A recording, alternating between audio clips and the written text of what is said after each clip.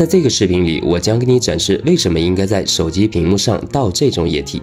后面我会给你展示一个难以置信的结果，你肯定和我一样遇到过这种情况，就像你视频里看到的一样。由于手机不断滑动屏幕，屏幕有时会产生静电，不仅会吸附很多的灰尘，而且你的手机屏幕还会粘贴很多油渍和污渍。其实解决这个问题非常简单，只需要2个简单的小步骤。第一步，我先找了一点洗碗液，这种液体的粘稠度符合我们的要求，因为它可以作为研磨屏幕的介质。我们还需要一块眼镜布，接着将洗碗液滴一滴在屏幕上。现在我以圆周运动的方式把洗碗液涂满整个屏幕，这样的动作持续1分钟以后，屏幕上油渍和污渍都被溶解到洗碗液里了。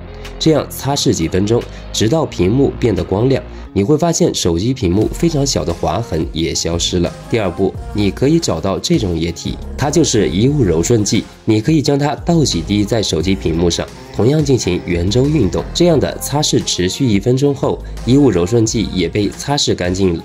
这时你会发现屏幕变得闪亮，再也不容易粘灰尘了，因为衣物柔顺剂中含有抗静电的成分，这样会很好的减少静电吸附灰尘的概率了。屏幕也变得干净闪亮。每一个视频都是一个解决方案，记得点赞分享去帮助更多人。我是妙招先生。